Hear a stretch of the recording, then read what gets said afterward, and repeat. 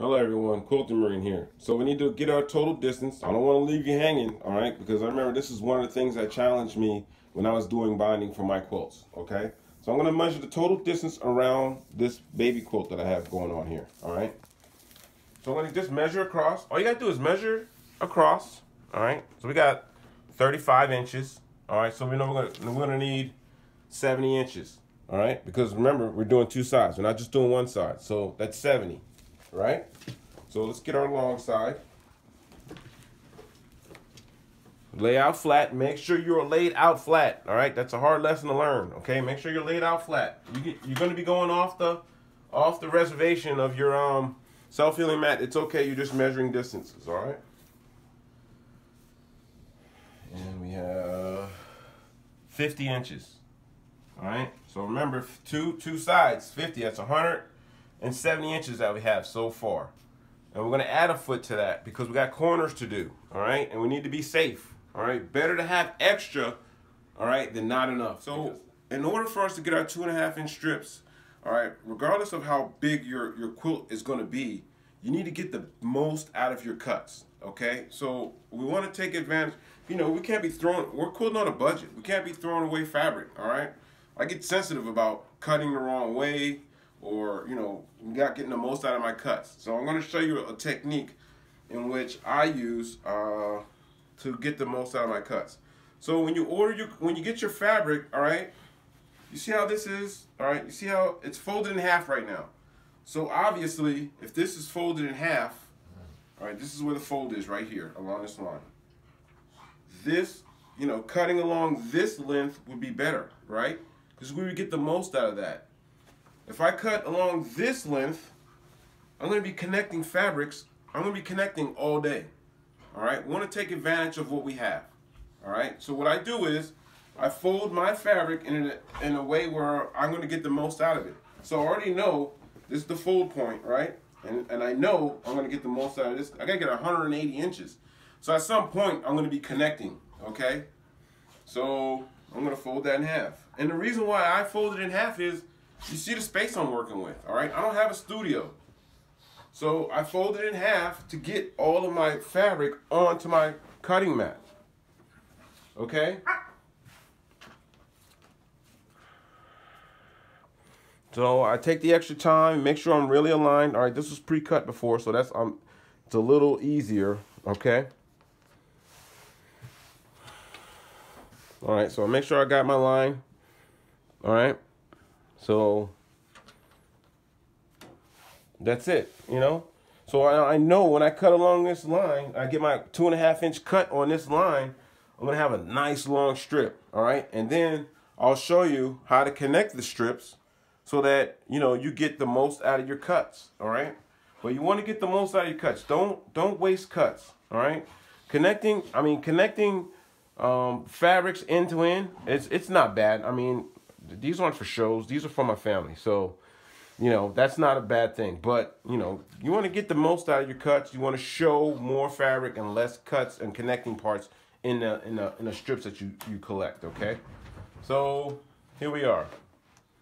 2.5 inches, all right? 1, 2.5. Let's move this up so I can see both ends. All right, so 1, 2.5.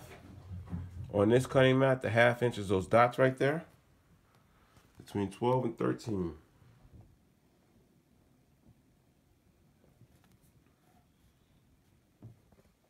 I'm gonna make sure I'm on the half mark down here on this end. 12 and 13, 12 and 13, 2.5 inches. I'm not gonna bust out the laser right now, but you see, we've had this, we've been on this path before, okay? Get my cut. All right, so I'm gonna have to make multiple cuts to get 180 inches for my quilt, all right? But the way I folded it, now you understand what I'm talking about. I get the most out of my cut that way, okay?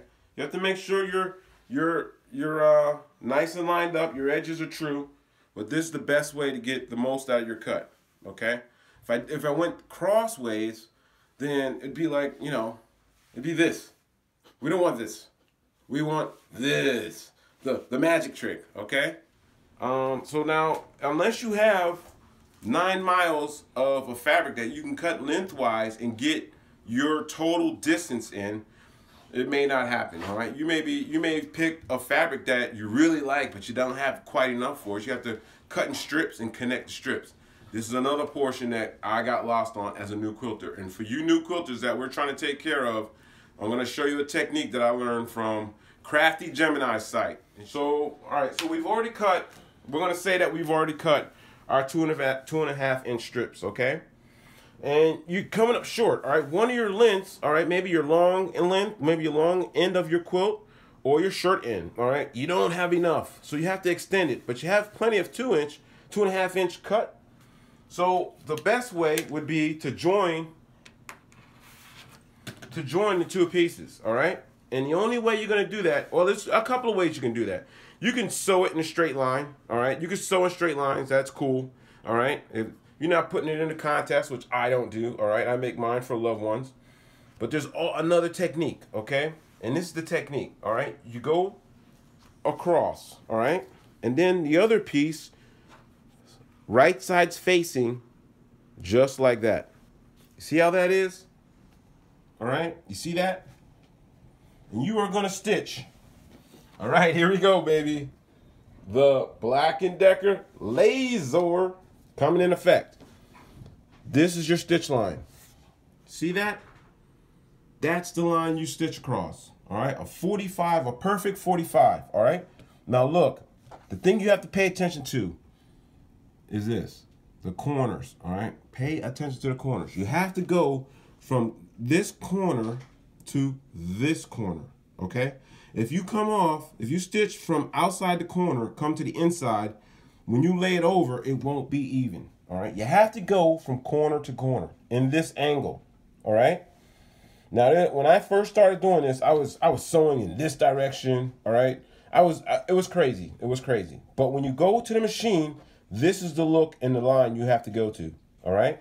So if you were stitching on the machine, you know your needle would start from here. All right. You remember your machine cuts in this direction, right? Or sews in this direction. So this is the look you have to have when sewing it. That's the line you sew on, all right? Because then when you open this up, it'll look like that, all right? But without the dog ears, okay? You'll cut that off. But that's the line you want to go on. And I learned that on Crafty Gemini's site, okay? She didn't use a laser like I do, but she taught it so good, all right? All right, here we go. We're gonna give this a sew. Okay, so remember, right side's facing, right? Just like this. Okay? All right, so remember how when we had the laser, all right, the angle, all right? That's the angle you want. So I'm just gonna pivot. I'm just gonna pivot in that angle, 45 degrees, okay? Now, the trick to this is when you set your pressure foot down, don't just go with it, all right?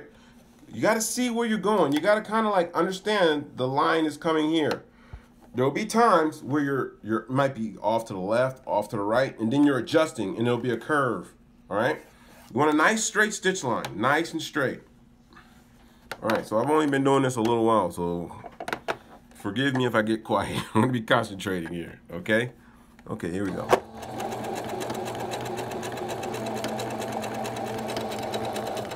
All right. Don't mind that. That was just back thread feeding over the top, okay? I'm going to stay straight here. There we go. All right, I'm going to pull that out. Let's lay this down here. All right, remember that angle, right? Laser line. I'm going to open it up, and that's how you extend your pieces to get longer and longer and longer, okay? Now remember, once you get done, we're going to want to cut this.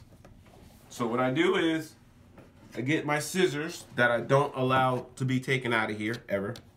These are my fabric scissors, or my rotary cutter. It doesn't matter. So we'll use our rotary cutter. I'm going to try to get like maybe 1/4 inch distance from the stitch line. All right. Give it a cut. Now you see those little dog ears? I'm gonna nip those off.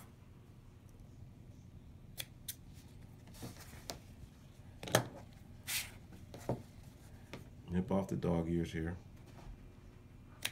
Then we open that up, and that's how you extend out your strips if you're coming up short. Okay? And then when you're ready to, you know, when you want to make your bind, all right, when it comes to folding it in half, all right, we'll just fold it in half, and when we iron, it won't matter. You barely notice it, okay? When it's ironed. You can see it in there because you're looking for it, but once you get it ironed and put on your quilt, it turns out pretty good. Okay, so next thing, we're going to be attaching a bind to our quilt. Thank you for watching. Please subscribe, and remember, it's only fabric and it's only thread.